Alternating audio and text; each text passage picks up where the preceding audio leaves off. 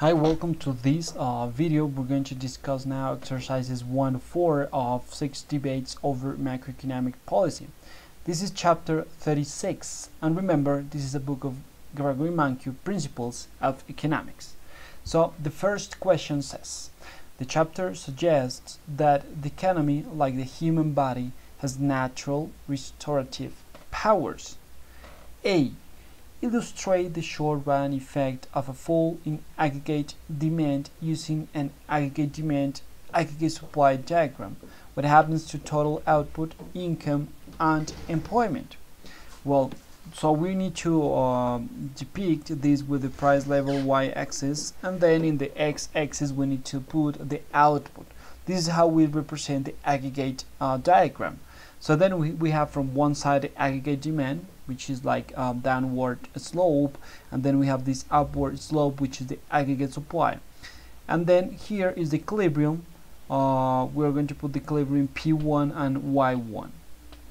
Okay, so then here is the situation where we have a fall in the aggregate demand. So we started from the P2 and Y2. This is like the initial point.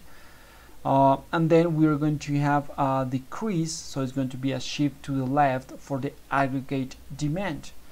So then we will have in the level of output, naturally will be lower. And remember, when we talk about output, we are talking in the same time at the level of income, because the GDP is the level of input of income as well.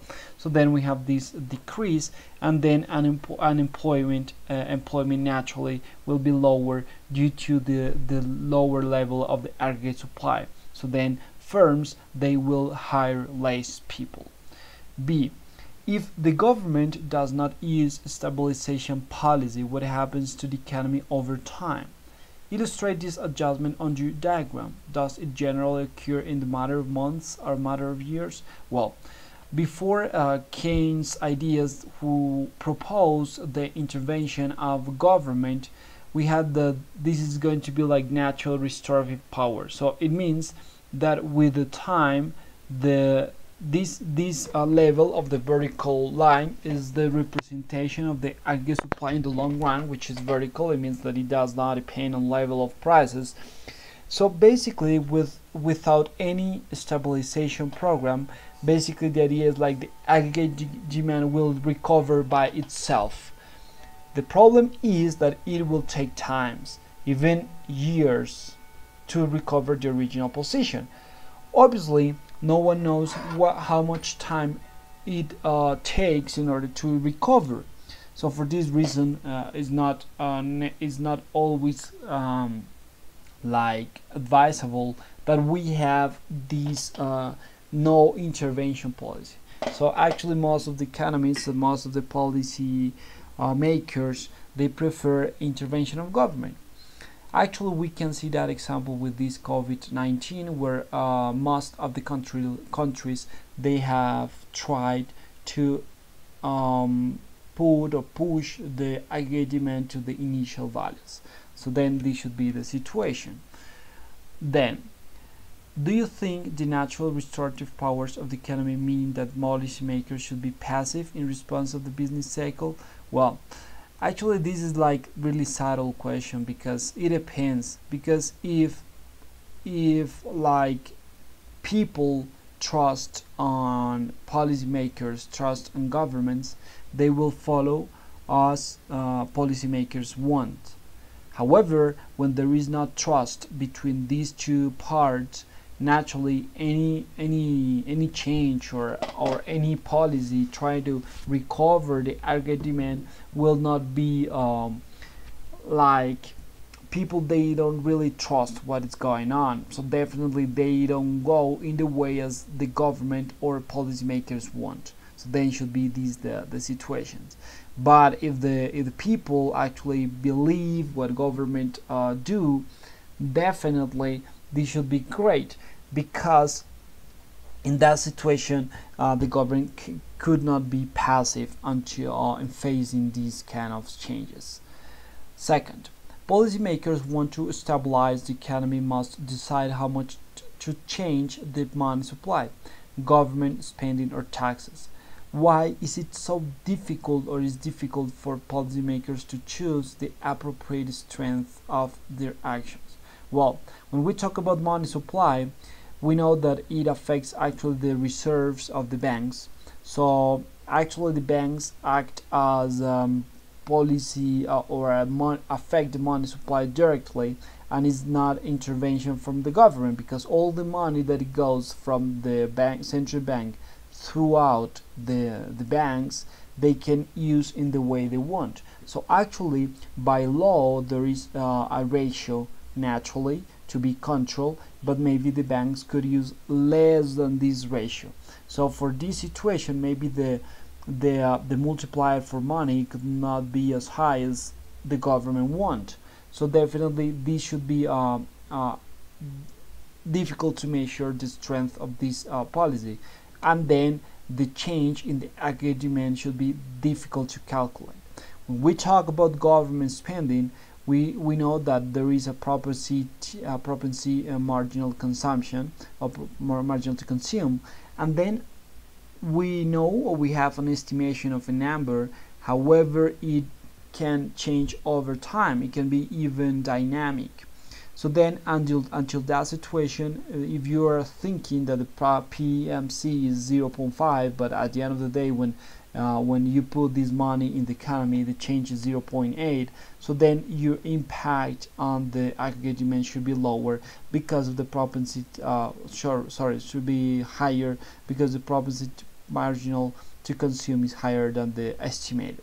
So then for this situation, it's kind of difficult to measure the strength of this policy.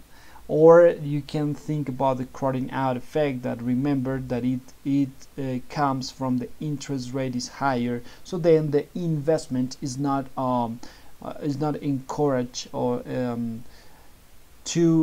has not encouragement to increase, because it has a negative impact with the interest rate. So then maybe sometimes it's kind of difficult to calculate precisely the exit point, or the exit number of this one. When we talk about tax change, well, we can discuss here about the trust of if people really believe that if this change is permanent or temporary. When this is temporary, people would not react to this change. However, when people think that that this is going to be permanent, the decisions over time, over a frame of time, definitely will be different with this situation. Third, the problem of time inconsistency applies to fiscal policy as well as to monetary policy. Suppose the government announced a reduction in taxes on income from capital investments, like new factories. If investors believed that capital taxes would remain low, how would the government's action affect the level of investment? Well, when these taxes are low, while people believe that this is going to remain low, naturally it will change the investment, because investors will have incentives to make investment due to the interest rate will be well, not the interest rate, but the tax. The tax reduction will be over important period of time, so definitely should be an incentive for investors. B, after investors have responded to the announced tax reduction, does the government have an incentive to renege on its policy? Explain. Well, from one side we can say that they can cut incentive, but however it can produce a new decrease on investment, so definitely this is not a good policy. And furthermore, if they try to pursue this kind of policy in the future, investors won't believe anymore on government, so definitely this should not be a good way to do it. Given your answer to part B, would investors believe the government's announcement? What can the government do to increase the credibility of announced policy changes? Well, naturally, if the government changes the policy, changes then the taxes, the levels that they were back, definitely this should affect the credibility for a government. So definitely this should be bad way. Well, the only way to to capture in some way the trust for investor should be to be really clear about what it's going to be performed, informing dates, informing all information, when maybe this policy will change, if it's going to be temporary, if it's going to be like in the long term. Definitely should be better for the investors and for the policy as well. D. Explain why this situation is similar to the time inconsistency problem faced by monetary policymakers. Well, the main issue when we have this temporary or time inconsistency is that obviously due to the bureaucracy, it takes time to put a law working into the economy. So definitely this should be kind of similar in the part that maybe you can move the economy with no adjustments that are not necessary anymore, because the how to say is just like the curves, they move but in the really short period, but they are back to the original levels, and then you move them with this situation of tax. Definitely this is not going to be okay. It's similar to fiscal policy. There is a bureaucracy, it takes time to put a law working and take effect into the economy. So definitely should be like similarity these situations. So at the end you provide a wrong stabilization. 4. Chapter 2 explains the difference between positive analysis and normative analysis. In the debate about whether the central bank should aim for zero inflation, which areas of disagreement will involve positive statements and which involve normative adjustments. So here I split in these two. So here when we talk about positive, we are saying that the inflation is 4%. The change in inflation from the third quarter compared with the third quarter of the previous year has increased 2%. This is positive. It's something that it is a fact. Something normative is like the debate that is in these specific questions and macroeconomics. If the zero-bound inflation is better, well, this is a point of view where actually this is not really 100% true, because it depends. So definitely this should be a normative argument. Positive, cost of reducing 1% is 5 times in terms of output. So this is a fact. This is supported by data. So definitely this should be some positive situation. Other positive could be like the inflation is zero, not possible to have negative interest rate. Well, not possible because at that point, imagine that your inflation is zero and you have like any interest rate, then it's not possible to make any interest rate by policymakers. Then normative, economy should focus into productivity. Well, this is part of the debate. So definitely is not something related with positive. It's not a fact. It's something subtle, something based on opinion.